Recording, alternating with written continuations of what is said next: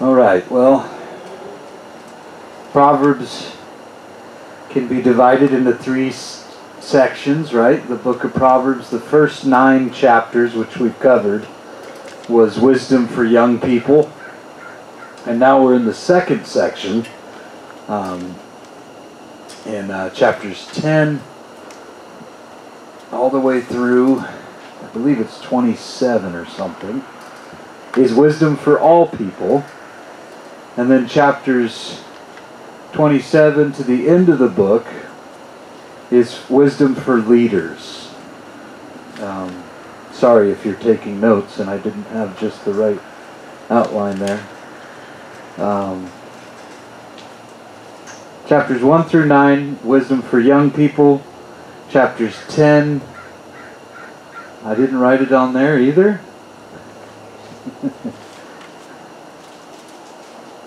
10 and on. 10 through 24. There it is. I wrote it down somewhere. It was just a matter of finding it. So chapters 10 through 24 is wisdom for all people.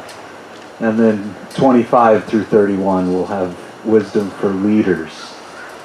So we're in the midst of wisdom for all people. So be of good cheer. If you're here, this is for you. And we saw that even when it was with young people, we saw how we can all take from the wisdom that's there. But Proverbs are really short, and especially this section that we got into from chapters 10 through 24, wisdom for all people, we see the difference kind of. It's no longer really instruction just to his son or just to his children, but these are short, kind of one sentence, one phrase even, powerful punches, we might say. Just really hits you hard.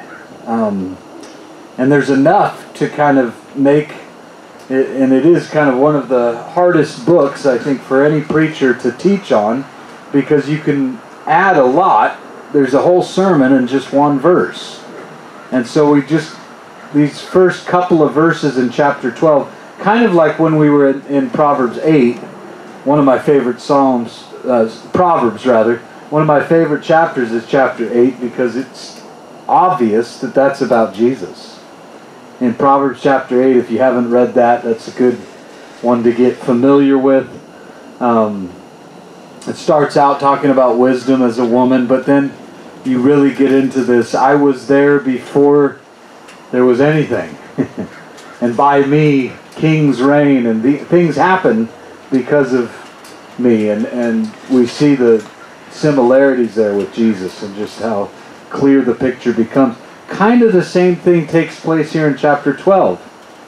Now, again, Solomon is the writer.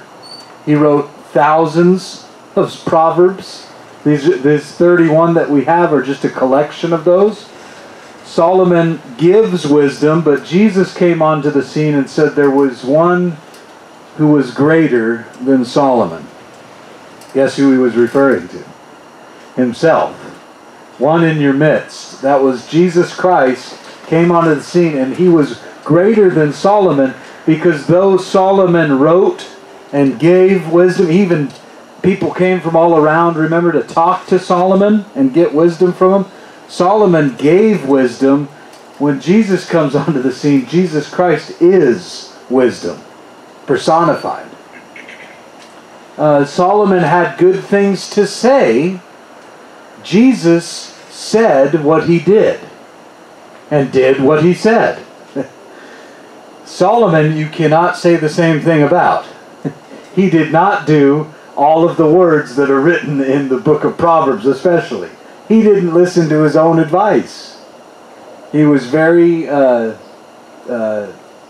human in his mistakes. So, Jesus, we're going to see this great kind of just similarities and how this chapter could be, especially the first part here, these first 3 verses in Proverbs chapter 12, really it causes you to think of Jesus. So chapter 12, verse 1, whoso loves instruction loves knowledge, but he that hates reproof is brutish. If you have a translation that says stupid, I'm sorry, for your children's sake. My daughter Afia, she's so smart, our little 9-year-old, she says, you know that it says stupid in the Bible. So I'm able to say it, and I had to correct her. It doesn't, it says brutish. Well, what's that mean? It means to be brute, to be harsh, to be without mercy, we might say. They were brutish when they came, and Jesus remembered, I believe it's John chapter 8. Jesus, when the woman caught in adultery came, and they brought her, those same Pharisees said to Jesus in a brutish way, we are not born illegitimately. And the inference was that it was an insult to Jesus, saying, and saying you were born, because of Mary and being a virgin. They all knew about that. They all knew that his birth was miraculous, but many of the Pharisees were being insulting, were being brutish. That's the best description of what that means. It's just, and it is stupidity. It's just not having any kind of thought or wisdom. And so if you hate reproof or correction, you're going that way. Jesus loved instruction. And I had to write down, Jesus loved instruction. Do I? Do I really love to be corrected? Or is it something that bothers me? All of us hate to be corrected. And especially when it's rightfully so. Hebrews chapter 5, just in case you think I'm making this up, about Jesus loving correction or loving instruction. Could Jesus ever be instructed on anything? Hebrews chapter 5, verse 8. Look at Hebrews chapter 5, verse 8. Concerning Jesus, it says, though he were a son, yet he learned obedience. You think you understand who Jesus is? Start to read Hebrews. We've only scratched the surface. You know that Jesus learned how to be obedient? There's a lot in that we don't understand. So he loved instruction. He loved, and anyone that loves instruction is going to find themselves loving knowledge. That is learning. Finding out how to do things. And then verse 2, a good man? Who's that? Jesus Christ. He's the only good man. And a good man obtains favor of the Lord. But a man of wicked devices will he condemn. So, a good man obtains favor of the Lord. 2 times in the Gospel of Matthew. It's told in Matthew chapter 3, verse 17, right as Jesus comes out of the water, John the Baptist baptizing him. Jesus comes out of the water, and in Matthew chapter 3, verse 17, he hears a voice from heaven saying, this is my beloved Son, in whom I'm well pleased. He finds favor and obtains favor of the Lord. And then, of course, Matthew 17, later on in Matthew 17, verse 5, the Mount of Transfiguration, the same thing happens. This is my beloved Son, in whom I am well pleased. Hear ye him. Listen to him. And in that scene, Moses, who represents the law, and Elijah, who represents all of the prophets, are there. And God the Father says, the important one to listen to is Jesus, my Son. Hear him. Now the law points to him. The prophets all spoke concerning Jesus Christ. So the good man that in Proverbs 12, verse 2, is Jesus Christ. Also, side note, side question, rabbit trail. Why did Jesus get baptized? Was it because there was sin in his life and he needed to be repenting? Why did Jesus need to get baptized? Not for repentance, rather really for submission. Submission, yeah, to the Father's plan, to the Father's will. What does baptism speak of? Going down into the grave, coming up, and being raised to life.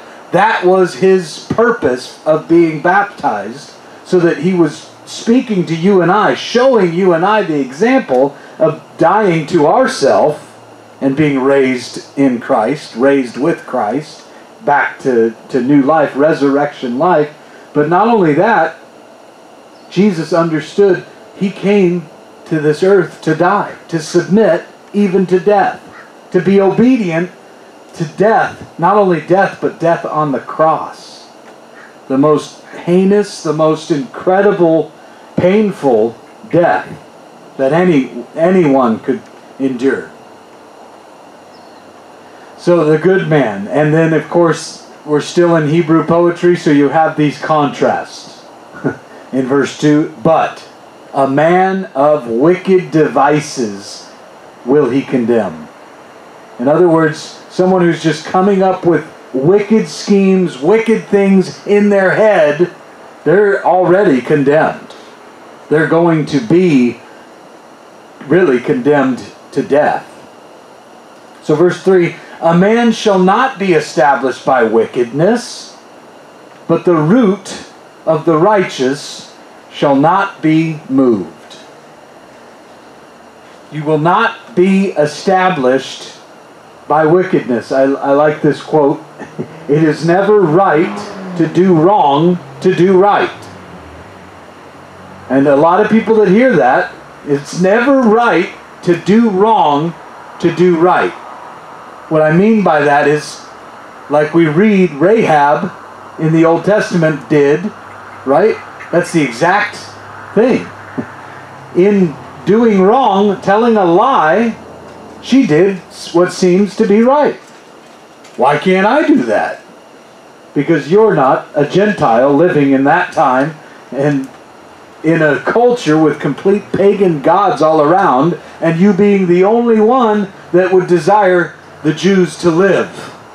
While everyone else was not just was told to bring them forward, was told to kill and report them if you see any. She then lied. The same thing happened with Corrie ten Boom, hiding the Jews in her house during the Holocaust. Is it ever right to lie? No. The Proverbs makes it clear it is never right to do wrong to do right. If you can help it, tell the truth at all costs. Trust in the Lord. Don't trust in your own, then lean on your own understanding. Trust in the Lord. Also, another thing I wrote down, some people just don't want to learn. They think they're done. I've learned it all. I know it all. Nothing else to learn. But if Jesus had to learn how to be obedient, I think we all have our plate pretty full, don't we? Doesn't matter how long you've been walking with the Lord, there is always more that I need to learn. So, and along this same lines is Matthew chapter 4. Jesus in the temptation. It's never right to do wrong to do right.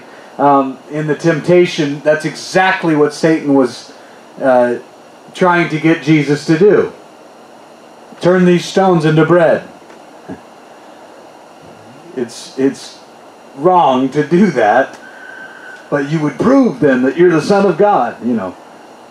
He was tempting him with that very idea, and the enemy still does that to each and every one of us today. A virtuous, verse 4 goes on, a virtuous woman is a crown to her husband, but she that makes ashamed, here's the contrast again, is as rottenness in his bones. Now, if you're here tonight, and Jesus Christ lives in your heart, and you are a child of God, you are what the Song of Solomon especially refers to as the bride of Christ. His crown. You already are married. You're engaged.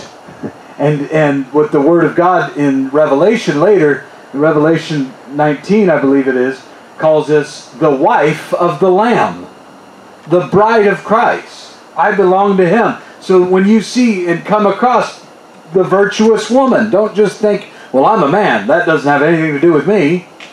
No. Put your manliness aside. Put all that aside and say, I'm the bride of Christ. I desire to be an excellent, some of the translations have an excellent wife.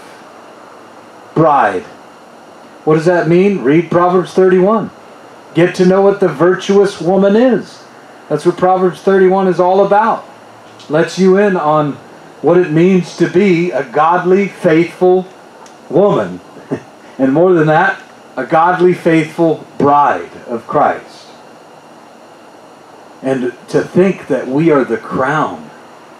Jesus said it was, well, I believe it's the writer of Hebrews again, for the joy that was set before Him, He endured the cross. That was the crown. That was you. That was me. For the crown, you being the virtuous woman, spotless before Him.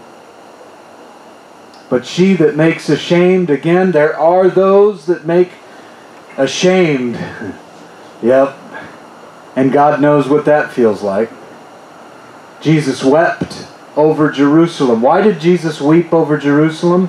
Because Jerusalem was being an adulterous and unfaithful wife of God. In fact, the Old Testament calls Jerusalem the wife of Jehovah, God.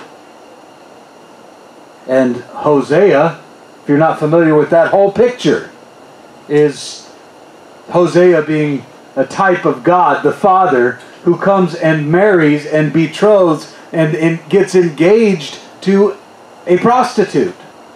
And it's a perfect picture of sometimes the way we can be. But in that case, it was Israel at that time, literally. Taking in pagan gods, being an adulteress, a cheating wife of God.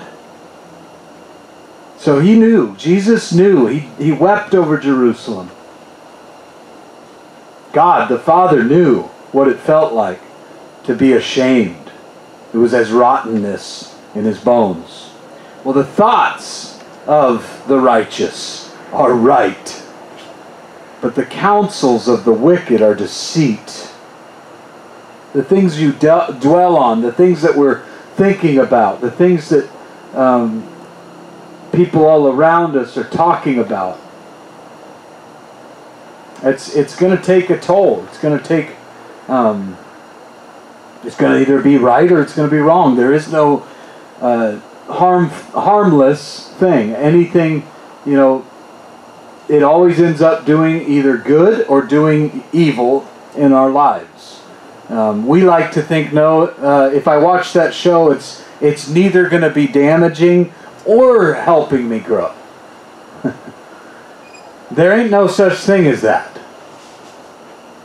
It is always numbing and damaging if it's something that's just promoting greed, lust, hatred, violence, all of those things that we love to watch. That's why the box offices make billions, The enemy knows the thoughts of the righteous ought to be right, and the counsels of the wicked are deceit. In fact, verse 6, how do you know what one's thinking? The words of the wicked are to lie in wait for blood, but the mouth of the upright shall deliver them. Speak things that are right. In a world that wants to confuse, that wants to take away any kind of natural truth, any kind of thing that we even can see in nature showing us that God is a creator, that God is creator, the creator. The wickedness that's all around us, the words that they're speaking, it's just not right. But the mouth of the righteous, I love that. The mouth of the upright, verse 6 at the end, That's what's going to deliver you. Speak out. Say those things. The word goes on. It tells us to confess with our mouths that Jesus is Lord. It's not a quiet thing that you just, well, as long as I do it in my heart and I don't want to say it out loud, why not? Because then it causes others to see. Hey, you're upright.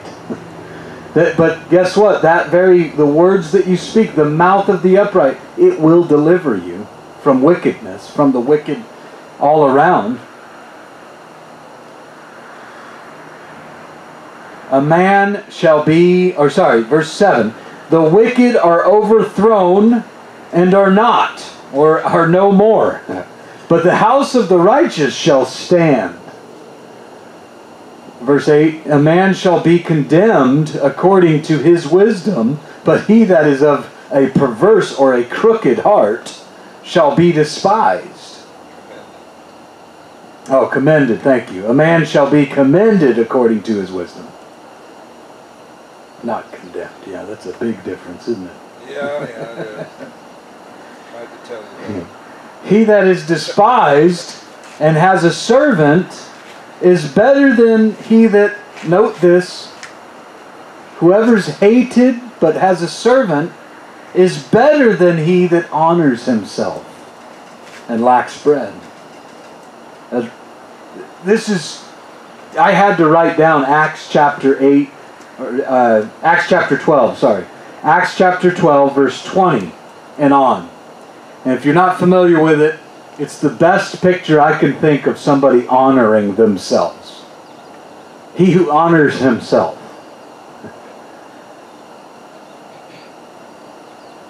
It's Herod.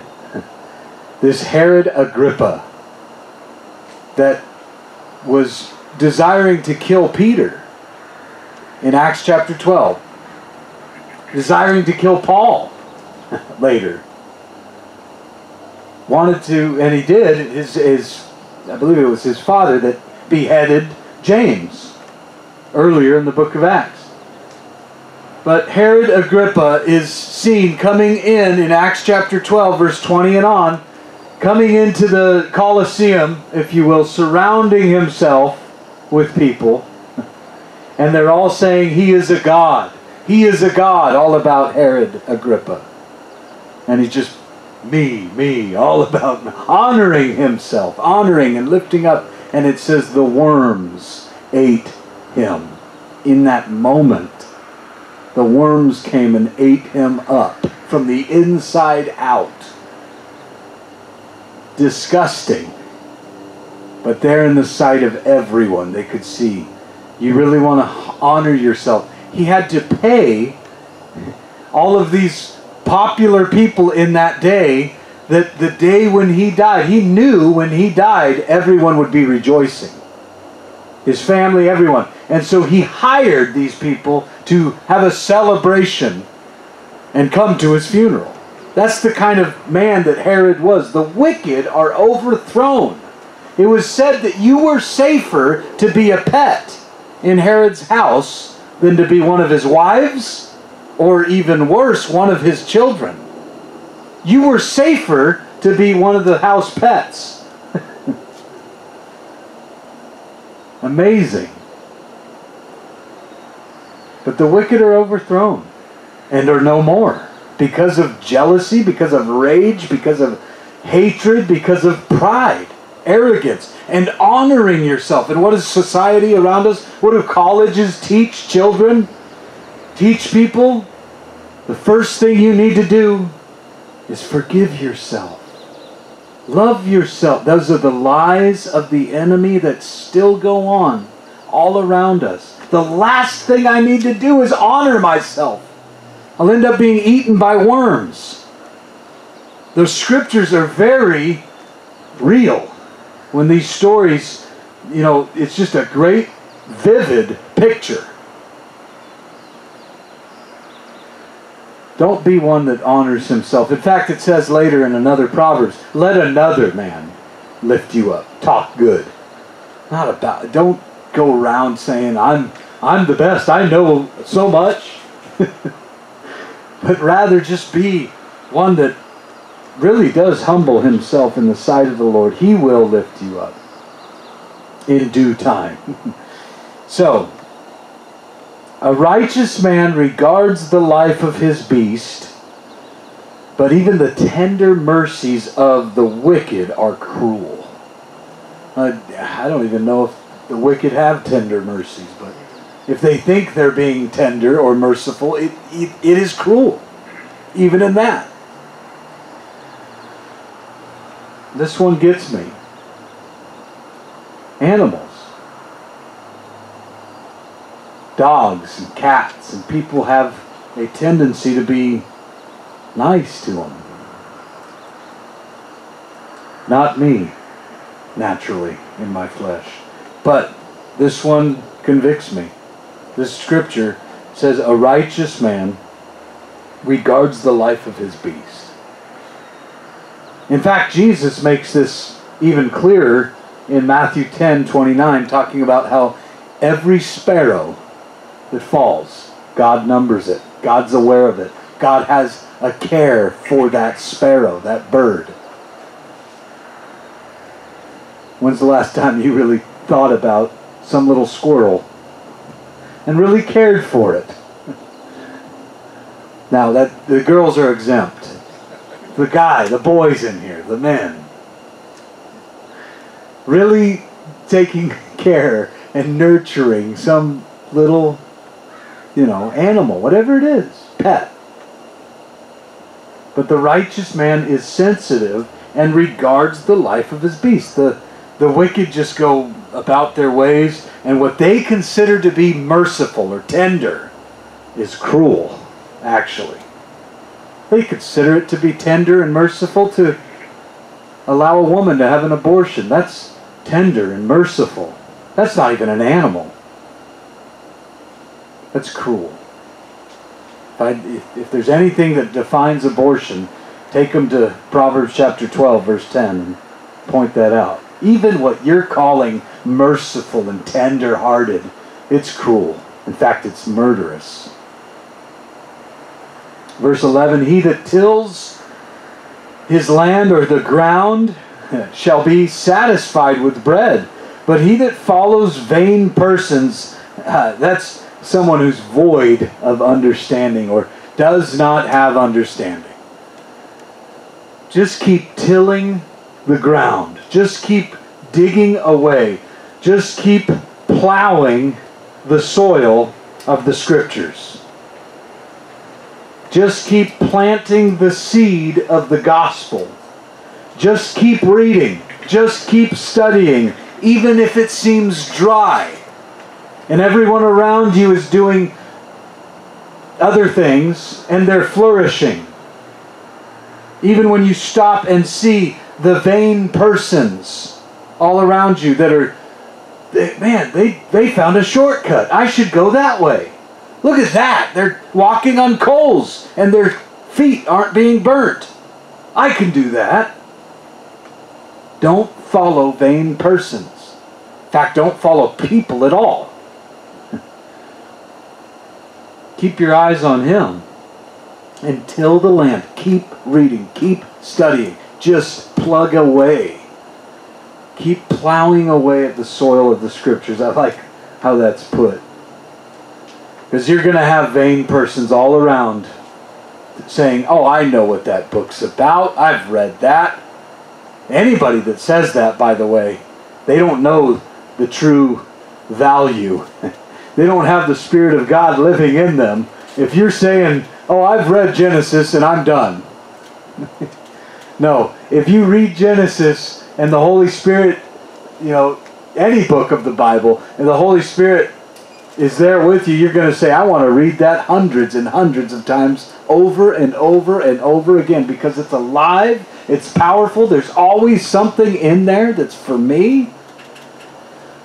It's the way I know God is real, God exists.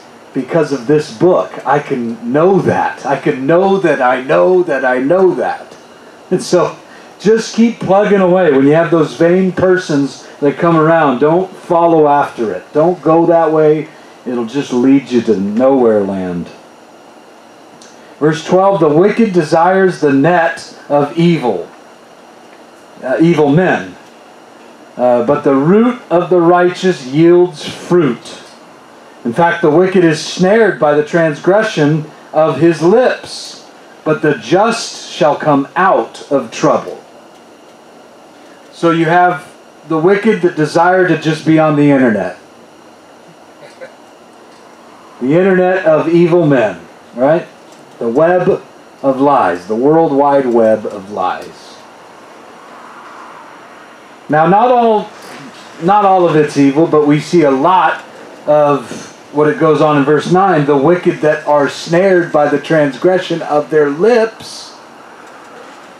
Stuff that's been stated, stuff that's been stamped down on the internet. We have ways today of people seeing and hearing what we say. Back then, you had to really think before you spoke. People who were around listening. I don't know if it's any better now. It's not.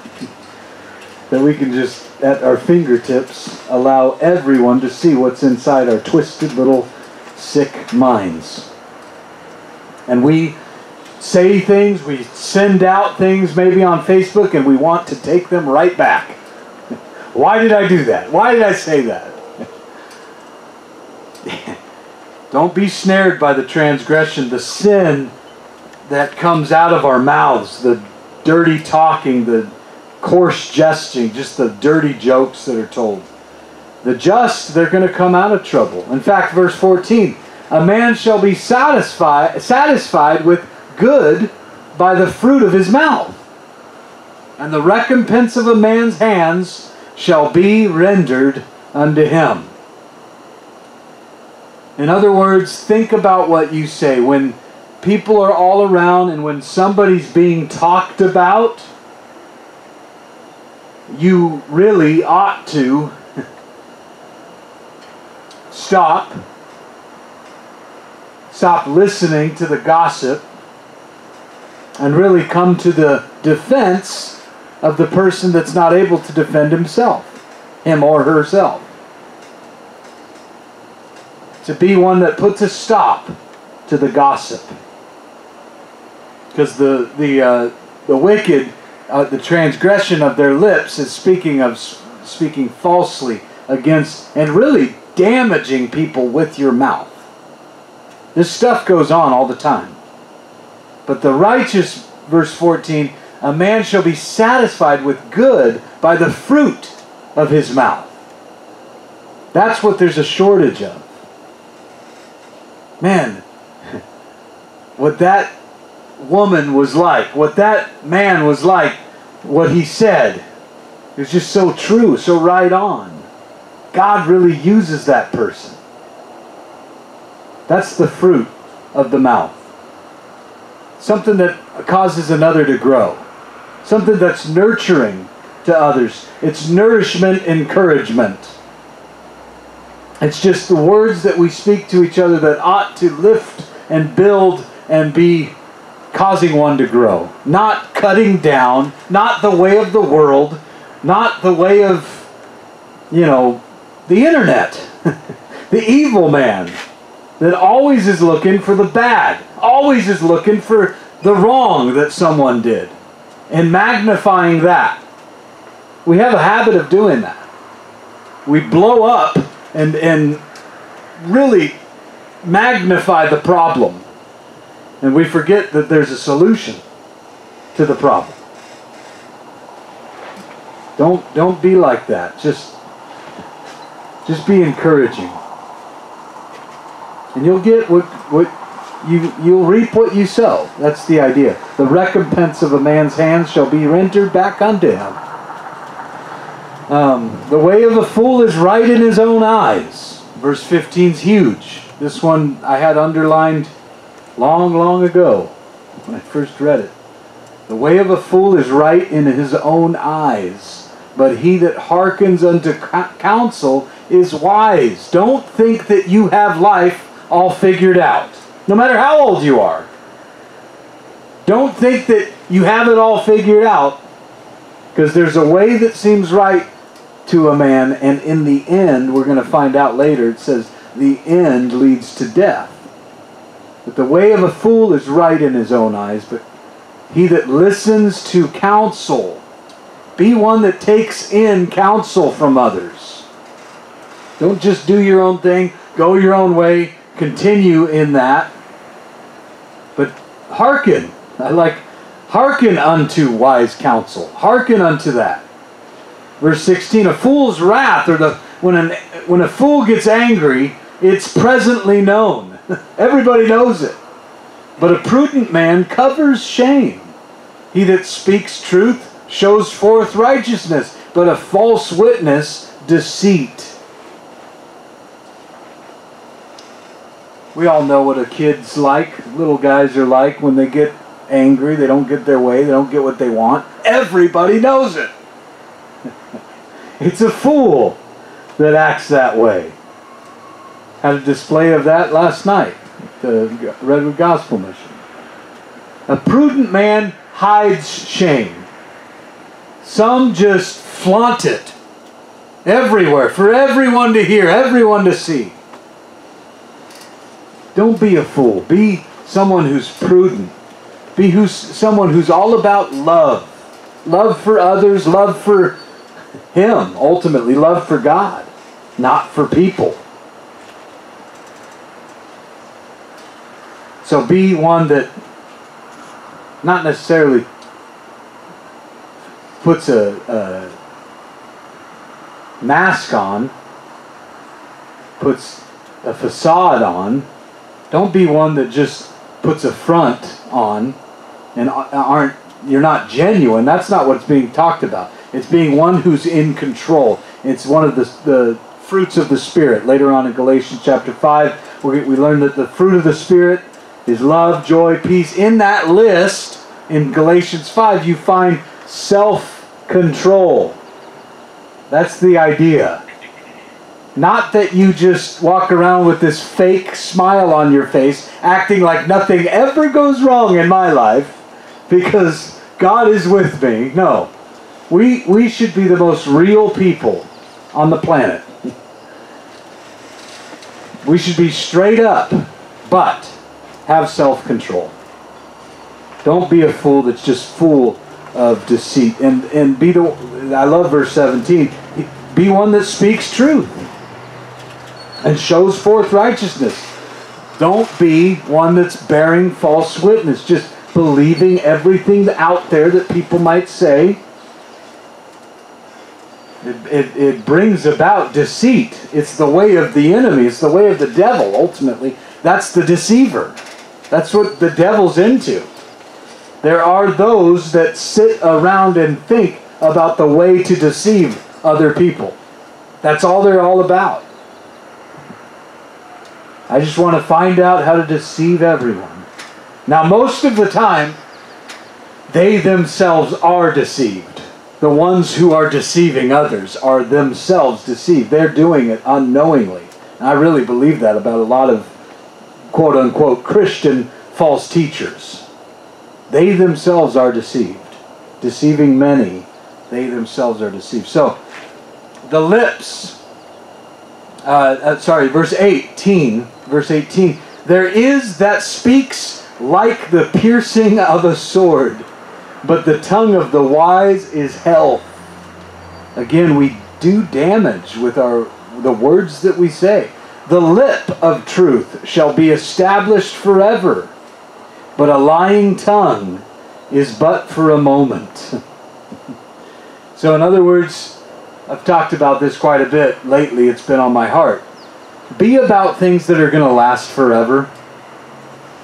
You know, don't be one that's into cursing. Don't be one that's into lying, a lying tongue. It's just a moment. It's just temporary. It's just fleeting. It's gone. No one will remember it. But be one that the lip of truth, verse 19, the lip of truth will be established forever. I want things pertaining to eternity. I want words that come out of my mouth that make health, that bring health to others. For deceit is in the heart of them that imagine evil. But to the counselors of peace is joy. I love that. Are you one that's for peace or one that's for deceit and evil? And you just imagine all kinds of evil. Some of us, that's the biggest challenge, is to turn off the brain. And the movies don't help. The TV shows don't help. The video games don't help. But turning off the brain, verse 20 is hurt. It says the Word of God is sharp. If you let the Word of God do its job, it will cut at you. And that one cuts me. Verse 20 cuts me because I imagine evil. Now maybe all of you are goody two-shoes here tonight. None of you ever have any kind of problems with that. But I don't want to be one that imagines evil. I want to be one that's for peace and for joy and for righteousness and for life. There shall no evil happen to the just, but the wicked shall be filled with mischief. Can't wait for that day.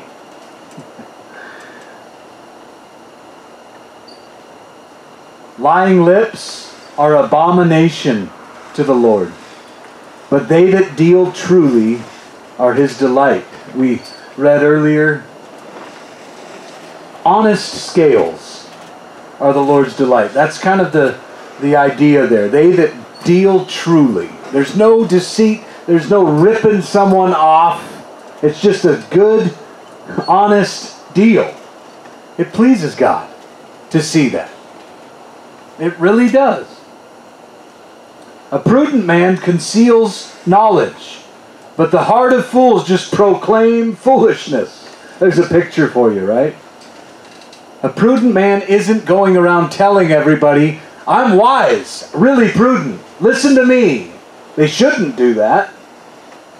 But a fool goes around and, man, you can hear the foolishness. It's just oozing out of him from everywhere. He doesn't ever shut up. The hand of the diligent shall bear rule, but the slothful shall be under tribute. He's going to get back to the slothful. But that's real straightforward. If you're diligent in your work, you get promoted. Sometimes you might even find yourself being in a position of supervisor. And then maybe even manager. And then keep at it, diligent enough, you'll be CEO. No, that'll never happen. Just keep going at it. But the lazy man, the slothful man, is always under tribute. He's always under someone. Somebody's always going to tell him what to do. Well, heaviness in the heart of man makes it stoop or lower. But a good word makes it glad. I love that verse. In fact, medically speaking, it's not just true spiritually, how that heaviness in our hearts, that is worry, anxiety, things on our hearts that are heavy, it makes us it weighs us down. It's also true physically, that heart conditions, heart problems, heart disease, it happens to people. Most of it is attributed to stress, anxiety. And what relieves stress? Most people just say, well, a good joint will do it. Or this substance will do it. But guess what that does?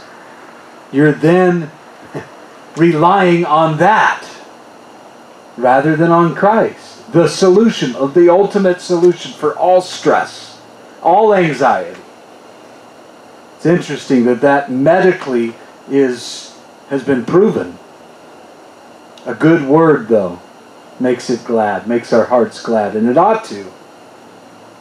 The righteous is more excellent than his neighbor, but the way of the wicked seduces them. You see the wicked making progress. You see the wicked flourishing and getting the raises and getting the nicer cars. And it seems like they're making it, but don't be deceived. The righteous are more excellent than they. It's the inward man. It's the internal, not the external, that we should be concerned with. Then you get back to the lazy man. The slothful man roasts not that which he took in hunting, but the substance of a diligent man is precious. So even the substance, even what's left for the diligent man, he's saving it, preserving it. It's precious to him, for the diligent man. The hunter that's foolish just goes and kills and doesn't really pay any attention to the meat. He doesn't use anything that he spent his time going out there and hunting. He's too lazy to roast it. Caught a bunch of fish and he's too lazy to gut it and clean it. It's not fun to gut fish. I can only think of gutting a deer, gutting some big thing. You know, it's just more work. And so a lazy man I'll get around to that. No, he never does. Don't be lazy in your dealings and in what you do. Be diligent. Again, I love this, the way it ends here. In the way of righteousness is life, and in the pathway thereof there is no death. Hallelujah. I mean, that should make anyone, if you came tonight and you were bummed out and depressed and on the verge of suicide, be of good cheer, because the way that speaks to you and I. In fact, Jesus Christ is the one who said in John chapter 10:10, John chapter 10, verse 10, I came to give you life, and life more abundantly. We were saying this morning and the kids were jumping up and down. Spring up, oh well. That life abundantly. It's not just life, the way the world might portray life to be the best life. No. Jesus gives abundant life. I came to give you that life, that it would be more abundant. John chapter 10, verse 10. There is no death for the believer. There's no bumming us out. In fact, they were ticked off. They were so frustrated with the Apostle Paul because they could not get to him. They couldn't make him mad. Put him in prison. He's writing letters. He's saving the prison guards. He's doing all kinds of miracles. All kinds of things are happening. The church is growing and being even more influenced. That didn't work. Let's stone him. Take him out, stone him. He goes, has this incredible experience, goes into heaven, comes back down, gets right back up, goes back into the city. That's how we should be. You can't keep me down. You can't get me down. You can't get to me. Like water off a duck's back, right? It just won't stick. Anything this world might throw at me, anything the enemy might throw towards me, throw my way to try to discourage me, it's just going to make me stronger. What doesn't kill me will only make me stronger. I love this. Romans 5:17. For if by one man's offense death reigned by one, much more they which receive abundance of grace and the gift of righteousness shall reign in life by one, Jesus Christ. So, by one man, Adam, Back in Genesis, death entered the world. But Romans 5:17, what it's declaring is by one man life is restored. And it's not just life for 83 years if you're lucky. I don't believe in luck. Shouldn't have. Yeah. If you're trusting in the Lord, if God's good enough to let you live that long, I should say. Not that kind of life, but eternal life. That's what we're talking about tonight. At thy right hand, there's eternal, there's joy, there's peace, forevermore, life forevermore. Believe me, Jesus said, and you will never die. And we mope and kind of walk around with this kind of sour look on our face. How dare we? You're going to live forever. There is nothing that this world has that He hasn't cured and come up with the cure for.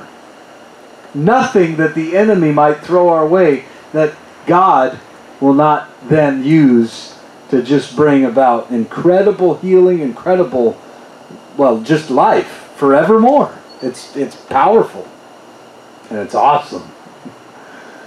We should be those that are living forevermore. Father, we thank you so much.